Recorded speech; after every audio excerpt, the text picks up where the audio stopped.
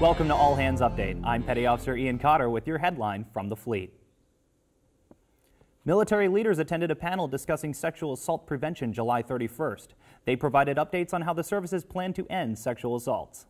We're about to embark on hiring civilian, well-trained counselors who will also be trained and credentialed as sexual assault response coordinators. These SARCs, these deployed resiliency counselors with this SARC training, will deploy on our big decks, our aircraft carriers, and our amphibious assault ships, LHDs and LHAs.